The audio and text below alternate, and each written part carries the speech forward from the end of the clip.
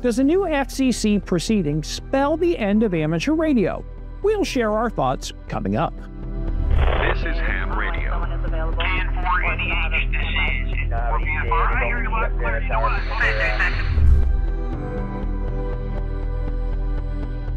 Hi, I'm Jim N4BFR from Ham Radio Prep. On March 12th, the FCC released a public notice called Delete, Delete, Delete. While that may sound alarming, let's be clear. Nothing's changing right now. This notice is simply the FCC's way of gathering feedback on possible changes within its jurisdiction. Now, that includes the public airwaves, telecommunications, and of course, amateur radio regulations in the US. The FCC has outlined key areas for review, including cost considerations, marketplace changes, barriers to entry created by regulation, and potential changes to the regulatory framework.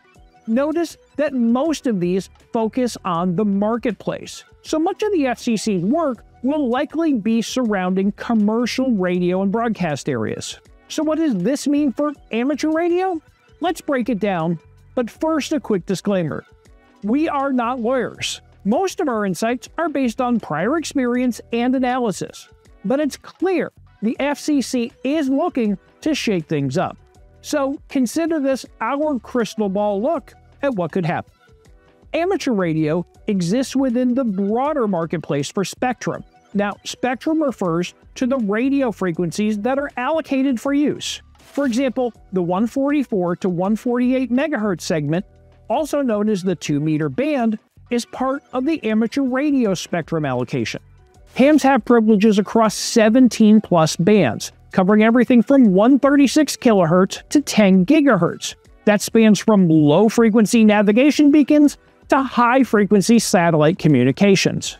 Some of that spectrum is valuable to other industries. For instance, wireless carriers have an insatiable appetite for spectrum and pay billions to the FCC in spectrum auctions to acquire it. In 2024, a wireless auction raised nearly $500 million for the US Treasury. Now, certain ham bands like 900 megahertz could be at risk of being reclaimed from amateur radio and put up for auction. The 1.25 meter or 220 megahertz area is another spot to watch. Back in 1998, the FCC auctioned off adjacent spectrum for over $2 million. Another area of potential concern is the HF bands. Some financial firms have started using high-frequency trading over HF to reduce latency compared to fiber optics. While demand hasn't been overwhelming, if interest grows, there could be pressure to reallocate HF spectrum. The amateur radio licensing system is already efficient. Volunteer Examiner Coordinators, or VECs, submit their applications directly to the FCC.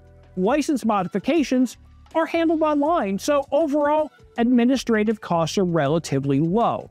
In 2022, a $35 application fee was introduced for new licenses, renewals, and vanity call signs. So Congress mandated this fee, so it can't just be changed by the FCC without their legislative approval. Now, at $3.50 per year, an amateur radio license is still cheaper than a fancy cup of coffee, so arguing it's too expensive may not hold a lot of weight. Could we see other license changes? Let's think about it. Lifetime licenses? Maybe. 20-year license instead of 10 years? Possible. But major structural changes seem unlikely. Could the FCC completely end the amateur radio service? Again, we're not lawyers, but to us, this seems unlikely. We'll share our reasoning. First, emergency communications. With over 700,000 trained operators, amateur radio provides crucial backup during disasters. Look at the Mount Mitchell repeater's role in helping communications during Hurricane Helene. That's a big example in amateur radio's favor. International regulations. The FCC coordinates with the International Telecommunications Union, or ITU, on global band plans. If the US suddenly abandoned amateur radio band plans, it could disrupt international spectrum planning. Here's an example. Let's say a band in the US became focused on high-power HF, while in the ITU, Other countries were using it for public safety. Imagine that kind of big disruption if those things are changed.